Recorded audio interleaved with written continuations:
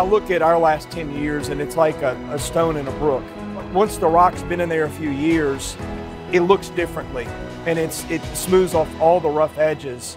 And I just look forward to what 10 more years of this is going to do for us, and especially for our kids, because that's really important to us.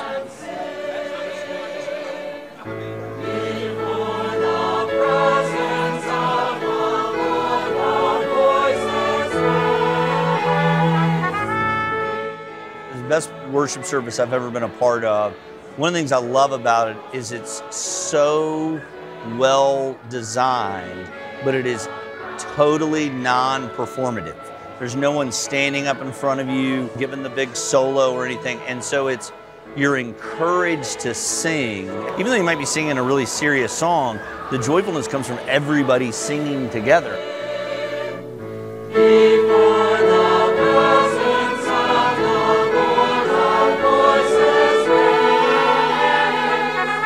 It is an immense privilege to be with you in this place at this time.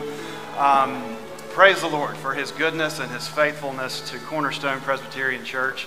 We're here to celebrate that and to make... You look at a church and you look at the people, you look at the leadership, you look at the teachings, and the thing that I tell people about Cornerstone is it's got all those elements of things. Not that we're perfect, but it's hard to find a church that has all the things that this one has, and I think that's really important to us.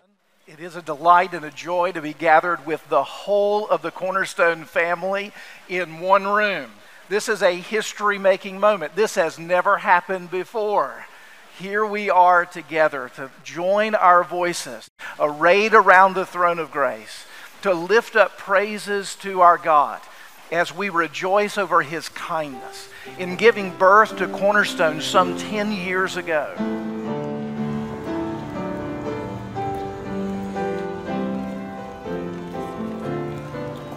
I walk through those doors and I'm grateful that I get to worship with the body of members here.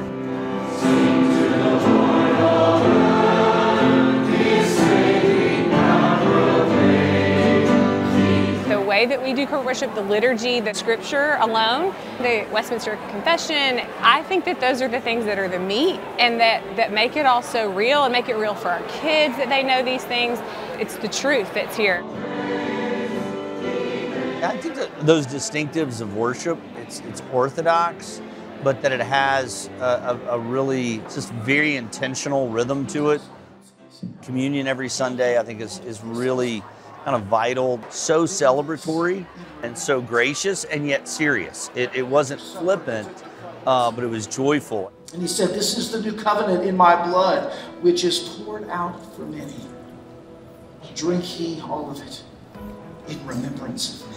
I think we both have an appreciation for the ministry team, our leaders looking for truth and teaching it no matter how that presents itself. I've been involved with the men's Thursday morning group, which has been delightful to remind me not who I am, but whose I am. We get together early in the morning, and that's a great way to start a morning. The men of this church really love their pastor. They love all of their pastors, and the leadership is so humble, and they're so good at loving each other. They really set a good example. And as a result, I think the women of the church are really happy. I have been involved in women's Bible studies for years. I started a mom's group recently, so we're trying to start that up, which has been a lot of fun, trying to get some young moms together and trying to encourage them. We got involved in the home fellowship group almost immediately, and that's been great as couples and singles to get together and just share in fellowship and food and looking back at the previous Sunday's message and digging in deeper. A small church is where there's going to be the most meaningful impact because it feels like with COVID changing everything and you know, people finding community right in there where they actually live. You know, I think a small church is where it's at. I feel like we kind of all week long are either interacting with people from Cornerstone or at the church actually doing stuff at Cornerstone. So it's both those formal and informal. We're just together a lot with Cornerstone people. Much harder to be unknown in a small church. If you're coming to a small church, you got to be in community. It kind of forces you to be in community.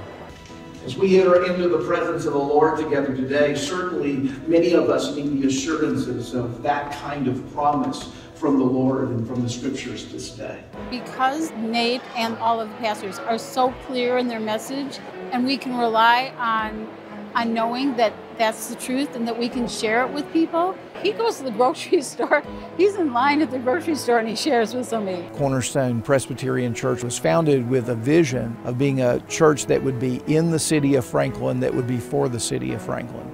A congregation that wanted to preach faithfully the Word of God, to be a praying community, a serving community, a community on mission for Christ in the very center of town. Well, I hope that when people think about Cornerstone in the downtown area that they think about Jesus, and that we are just sinners who need Jesus trying to serve people who also need Jesus, and that we're trying to be the hands and feet. Disciples who make disciples is our mission statement, and so I hope that that's the impact that we're having in Franklin. We've seen the Lord grow this congregation, both in its numbers and in terms of its maturity and its impact.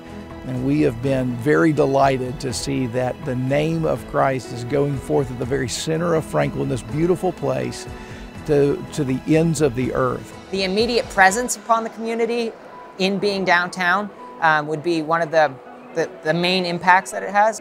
Because of the gospel, like the preaching of the gospel each and every Sunday, that draws so many different people from different walks of life. I hope we're able to have a larger and larger impact on the city of Franklin, on the community, and just bring more people to Christ and see more people's lives changed and grow because of it. Just continue what we're doing, building relationships, just being visible in our community, just showing the love of Christ to those around us.